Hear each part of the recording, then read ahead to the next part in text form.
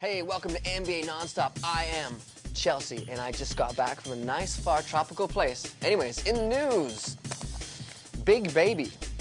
Who says that guys can't do beauty treatment? Says Glenn Davis of the Celtics. Hey, he goes to get his nails done twice a month and puts lotion on every day. Apparently, it paid off because in the end, at his male cosmetics center, he was spotted by the pros there, and they said, "Hey, you look good, Glenn. We're going to give you a contract." And he got a contract. And then Glenn said this: "Their products give me shape and make me feel like 007.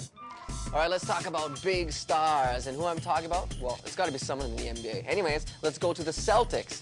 And they've just awarded one of the Celtics a community award for their nonstop efforts and work in the community. Can you guess who?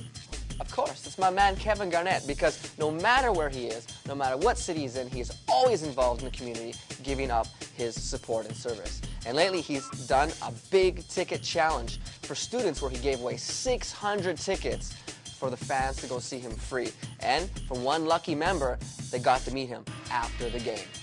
Oh, and it's exciting. Can you guess what's exciting? Of course, the lottery draft. Who got the #1 pick? Well, you know, Chicago did. And hey, it's doing great things for the Bulls because apparently tickets are hot and off the chart. Because of the lottery pick, fans, they want to see the #1 draft pick next year. Phones have been off the hook, and in 24 hours, they sold more than 100 season tickets.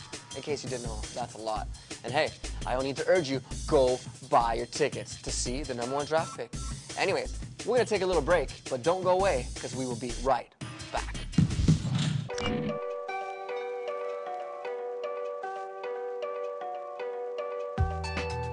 Hey, yo, welcome. Where are we? We're in downtown Singapore. At where? The Youth Park.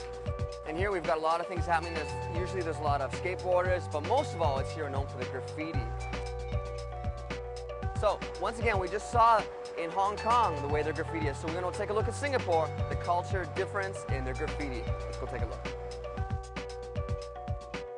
This park is dedicated to the youth of Singapore. There's a lot of things that's happening. Usually there'll be skateboarders here. There'll be festivals behind me at the stage, a lot of things. But most of all, once again, I said it's for the graffiti, which is on this wall right over here. The big difference in the graffiti in Hong Kong is that when they paint and stuff, it's usually it's cartoony. It's really exaggerated. If it's for example, if it's an eye, they'll draw a big blown up eye, really funky stuff. But in Singapore, the difference is that it really looks real. Take a look. For example, I said, "Hey, maybe you can draw a Hello Kitty for me," or something like that. Well, in Hong Kong, maybe they draw a really crazy, funky Hello Kitty, but in Singapore, it's a real cat. Meow. Meow! Meow! Singapore! Meow!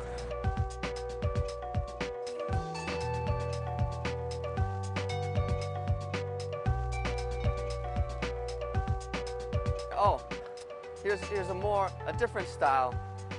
A different style it's not really it's supposed to be a dragon, you know, it's a little more along the lifelines, not the lifelines of a real dragon, but it's a little more cartoony.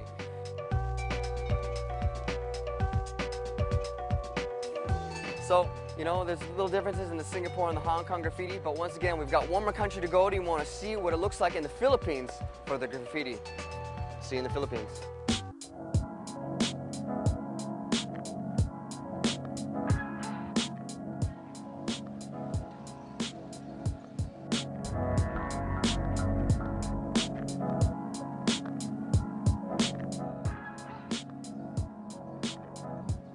Yo, this is Manila, and check out this beautiful wall of graffiti behind me. Woo, it's beautiful. Hey, before we just checked out Hong Kong, we saw Singapore, and now we're in the Philippines checking out the graffiti. One of the big differences in Philippines is that their graffiti, it's got a lot of culture stuff inside it. Because in Hong Kong and Singapore, there wasn't really any culture stuff to do. It was just a lot of like trendy, fashionable stuff.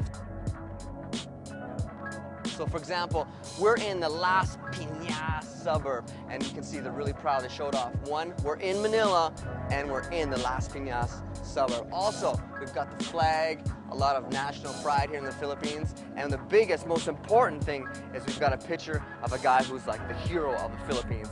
I guess he's kind of like the equivalent of Magellan. His name is Lapu Lapu. Check him out. He's right here. Woo! He's big and strong. But hey, you know, in my mind, I feel that the real heroes are the people that create and put this stuff on the walls. Right there.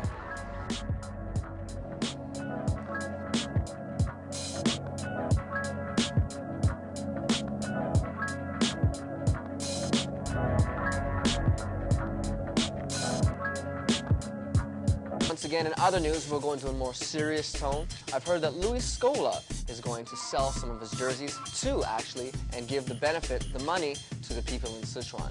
He's going to be donating one jersey from the Rockets and one of his Olympic jerseys that he'll be apparently wearing at the Beijing Olympics. And in his blog, he said that watching all the things happen, the earthquake, everything, the miracles and the whole people helping out, really moved him, so he figured he better help out. And it was actually his friend's idea to donate the jerseys, which he said is a must, and it's my responsibility. So that's it for NBA non-stop.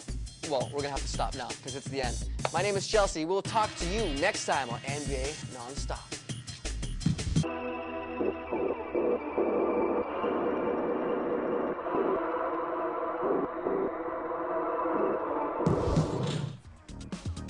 Yo, welcome to Street Challenge. I am Chelsey. Hey, where are we? Check it out. We are in beautiful Singapore at the most famous beach in Singapore, and that's Sentosa Beach.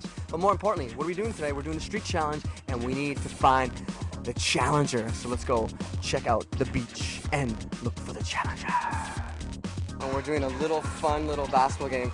I can't play basketball, seriously. All right. I see Street Challenger. How's it going?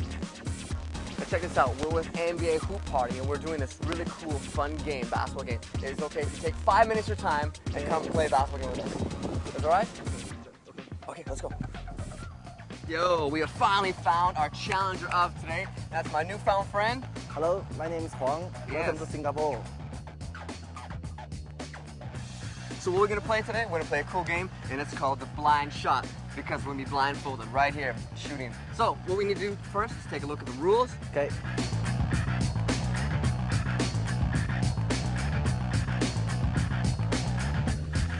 Yo, all right, so we just looked at our blind shot rules. You understand everything? Yeah, sounds good. All right, cool. So me and Mr. Yellow need to go put on our uniform. So let's go change that up right now. Go, let's go. Now.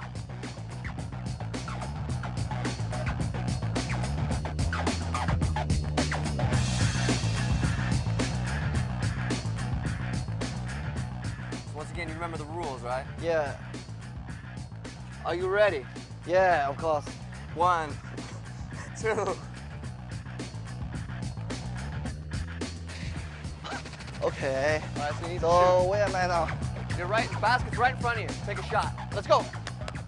You got 5 shots. Oh, good shot.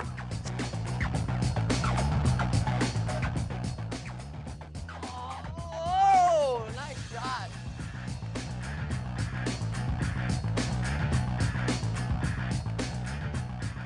Stop. Yeah, I'm gonna take this off here for you. All right.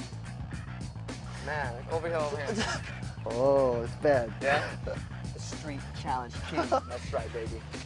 Is that okay? That's okay. Street King, baby. LeBron James.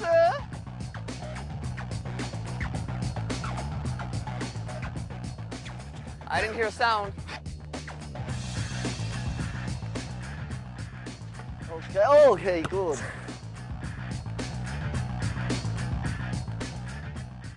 Last one? Alright.